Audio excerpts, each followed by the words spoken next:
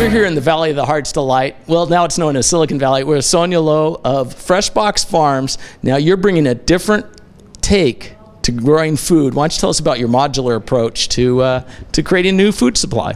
So we believe in distributed agriculture as one of the pillars of sustainability, and our take on it is that modular contains risk because you're growing in modules, and we've been the first people in the United States to put 15 shipping containers inside a warehouse, and we now grow food, and we have been growing food for the last 18 months. We're the largest modular grower in the US now.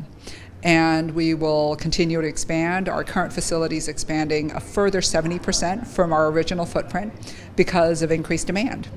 So what sort of food are you growing in these containers? We're growing leafy greens at the moment. So we're growing lettuces and spinach, arugula, baby chard, baby kale. But we have grown things as esoteric as moringa, which is a high-protein African shrub. Now, one of the things that is really neat about this is you're bringing the growing close to where the food's actually eaten, right? That's absolutely right. So we grow within what's now known in the food industry as hyper-local radiuses. So within 100 miles from the point of production to the point of consumption. And so these containers, are they truly containers that you'd find on a shipping dock? Yes, they are truly shipping containers. We buy them used and then we refurbish them. And that may be part of our solution going forward, but what we've discovered is that the height of the shipping container is actually a constraint to further efficiency. So we're going to stay modular, but we're not necessarily going to use the shipping container format. So it needs more height, is that what you're saying? Yes, it needs more height. So what sort of technology actually goes into one of these containers to make all this work? So some of it is basic off-the-shelf hydroponic technology. It's tubs and trays and pumps, but what we've layered on top of that is a sort of major systems integration exercise where we've added our own automated nutrients. We've added things like sensor systems. So we've layered onto the basic growing infrastructure a lot of intelligence. Well, it sounds like this thing is an internet of containers. It sounds like it's a big connected thing. Is that right? It is. And the containers themselves are also networked. So we have a central network analysis capability where we can look at each container and understand whether or not it's performing optimally. And so what does that mean from a personnel perspective? Do you need a chief technician grower or something? Or what sort of people do you need to maintain these things?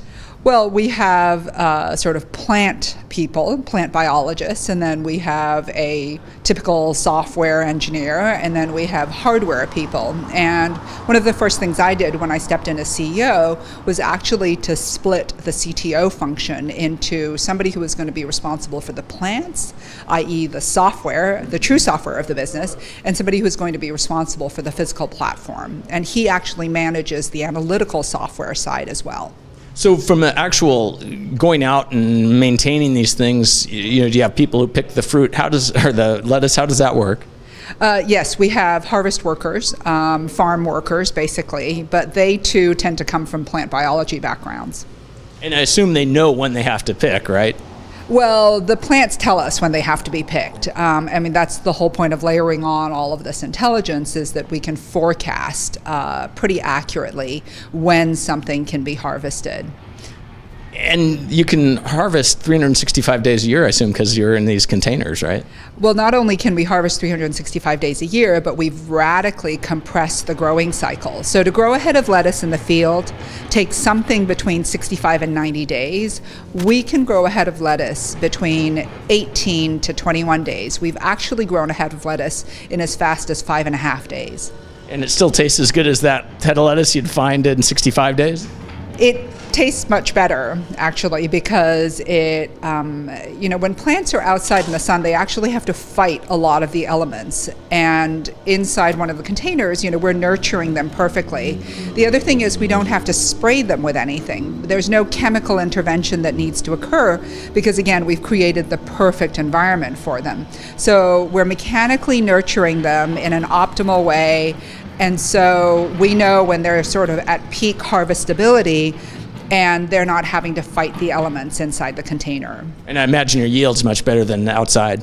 Our yield is phenomenal. So when you take 1,000 heads of lettuce and you plant them in a field, your edible yield that actually gets to a supermarket shelf is about 280 heads. When we plant 1,000 heads, we get 995. Wow, that's incredible. So that gives you an efficiency. From a cost perspective, I assume you have some costs like electricity and stuff that, and broadband connections that others wouldn't.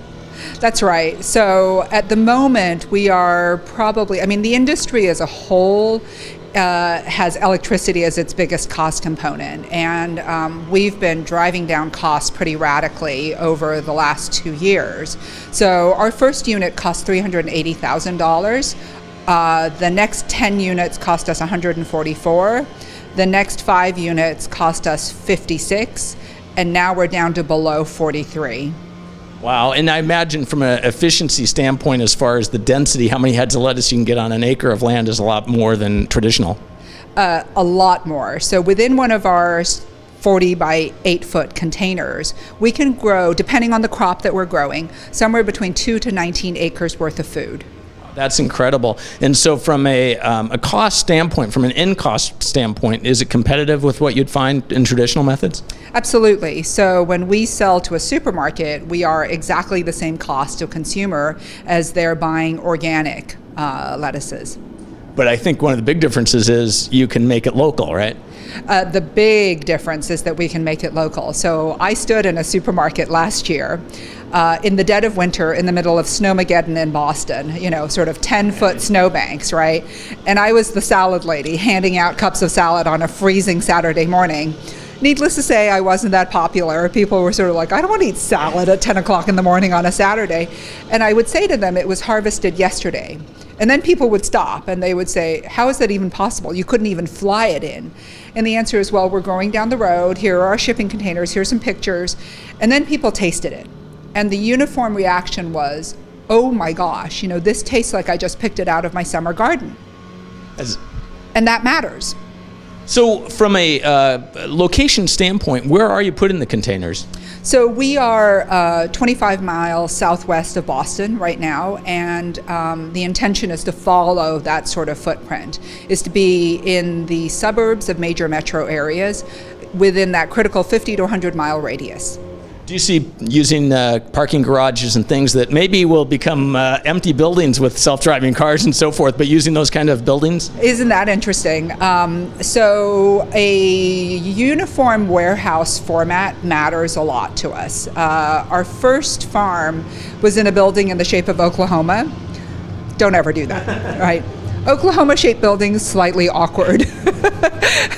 But you know, uniform warehouse space that's kind of a uniform rectangle or a uniform square, very useful to us. And those exist all over the United States. I'd imagine the big thing you need is just probably power and anything else? You need to have industrial grade power. You need to have food grade floors. So we went in and we sealed the floor, for example. You need to have food grade ceilings. Just so that nothing drops onto the food as it's being harvested and packed, because we also do our own packing. Okay. So one of the things that I think is interesting from a longevity standpoint is your investor, and I don't know if you can talk about that, but I think it's fascinating, their background. So we have several very large investors, and one of them in particular is well versed in agriculture. They are the second largest agricultural landholder in their country of origin in Europe.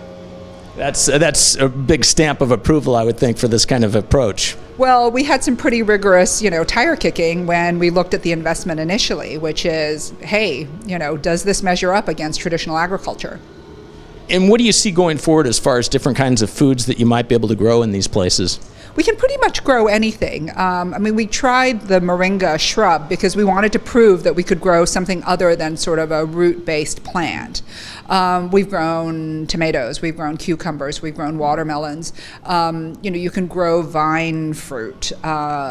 We've looked at grapes. And so as we look out across our growth trajectory, we have picked 4 or 5 different categories that are high value, that benefit from being close to the consumer, and that we can grow on a more effective basis than field-based growing. And so do you see expanding beyond your current location then to other locales? Absolutely. So our intention right now is to have 25 what we call hyper farms, which will have 200 container equivalents inside them across the United States, and then a further 100 to 150 standard size farms, which will have 50 container equivalents. Wow, that's quite an expansion. Well, Sonia, I really appreciate your time. You're very welcome. Very nice to meet you.